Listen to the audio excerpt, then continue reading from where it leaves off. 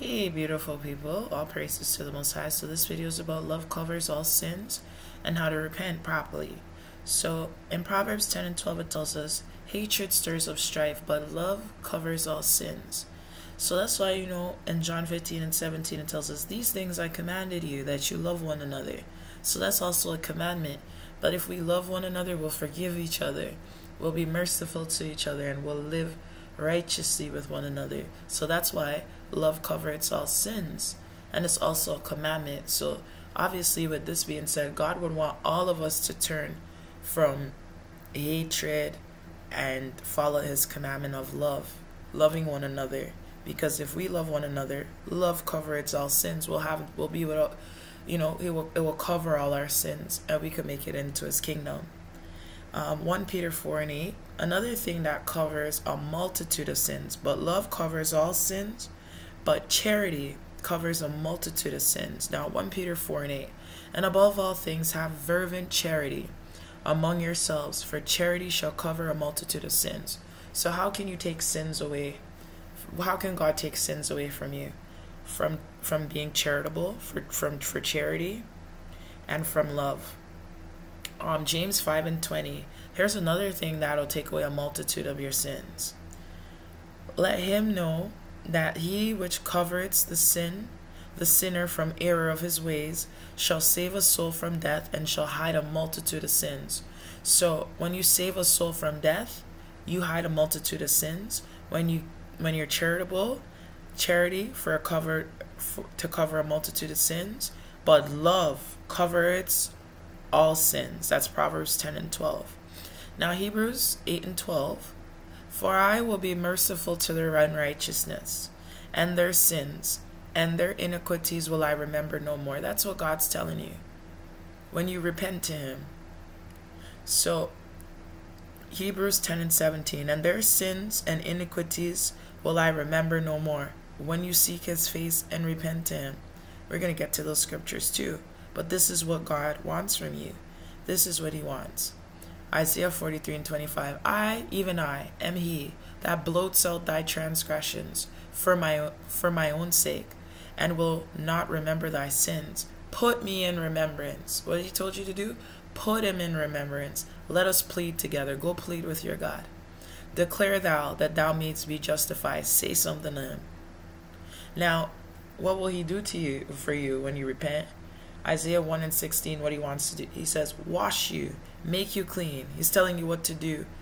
These are things required of repentance. Wash you, make you clean. Put away the evil of your doings from before my eyes.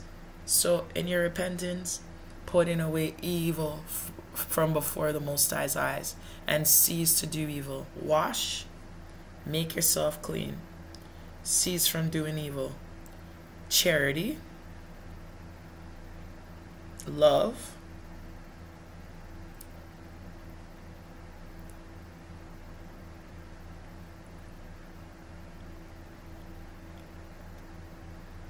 now Isaiah 1 and 7.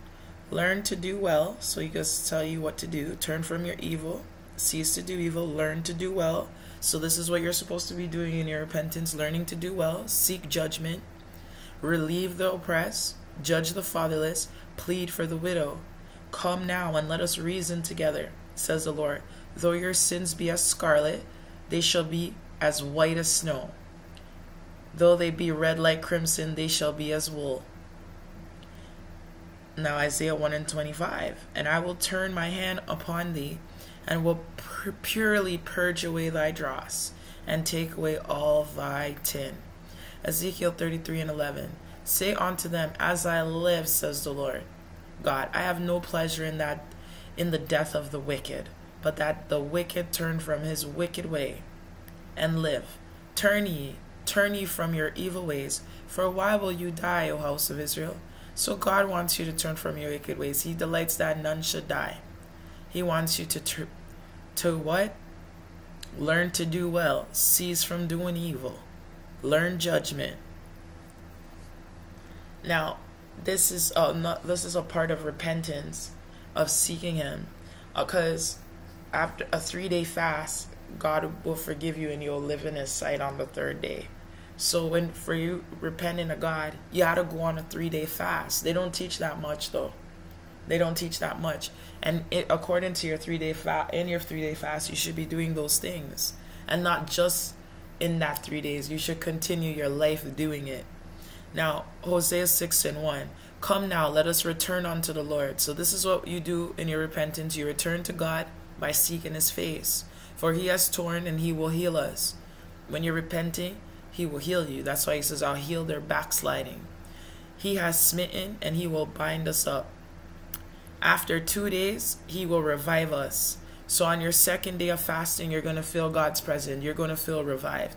In the 3rd day, he will raise us up, and we shall live in his sight. That's what this means. You go on a 3-day fast to the Father. Hosea 5:15. I will go and return to my place till they acknowledge their offense and seek my face. In their affliction, they will seek me early. So what God said, he's going to be in his place until you acknowledge your offense that you sinned against him and you seek his face. And how do you do it? He told you after 2 days, he will revive us. In the 3rd day, he will raise us up, and we will stand and live in his, shall live in his sight. Right? Now, Daniel 9:3. And I set my face unto the Lord to seek by prayer and supplication. This is what you do in your fasting and your praying, and in your repentance. You seek God by prayer and supplication, with fasting and with sackcloth and ashes. 1 John 1:9. If we confess our sins, he is faithful and just to forgive us our sins and to cleanse us from all unrighteousness. He told you he'll remember your sins no more. Go on a 3-day fast. Ezekiel 18:21. But if the wicked will turn from all his sins that he has committed, and will keep all my statutes, and do that which is lawful and right, he shall surely live, he shall not die. And his transgressions that he has committed, they shall not be mentioned unto him. In his righteousness that he has done, he shall live. Have I any pleasure at all that the wicked should die, says the Lord God, and not that he should return from his ways and live? God has no delight that wicked should die, but that they turn from their sins.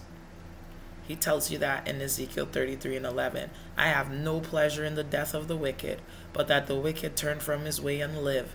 Turn ye from your evil ways. Then he tells you to turn from your evil ways. For a while will you die. Now Matthew 26:28. For this is my blood of the New Testament, which is shed for many for the remissions of sins. Now, these are good scriptures of prayer to help with repentance. Psalms 86:5. For thou, Lord, art good and ready to forgive, and plenteous in mercy unto all that call upon thee. When you call upon him and you seek his face, he's merciful enough to forgive you.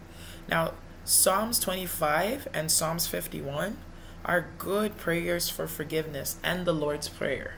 Now, Psalms 25:7, I'm just going to read one scripture from Psalms 25 and one scripture from Psalms 51. But if you need to repent before God, those are good prayers to read. Remember not the sins of my youth, nor my transgressions. According to thy mercy, remember thou me for thy goodness' sake, O Lord. Now, Psalms 51:9. Hide thy face from my sins, and blot out all my iniquities. Psalms 51 is so good for cleaning, purging. It's a good prayer of repentance and getting clean before God. Jeremiah 29:13. And you shall seek me and find me when you shall search for me with all your heart. Remember, God is a spirit, so those who seek him, who worship him in spirit and truth. So fasting, you're in the spirit, right? So you'll find him. Now Luke 11:4. And forgive us our sins. This is the Lord's Prayer. And forgive us our sins, for we also forgive everyone that is indebted to us.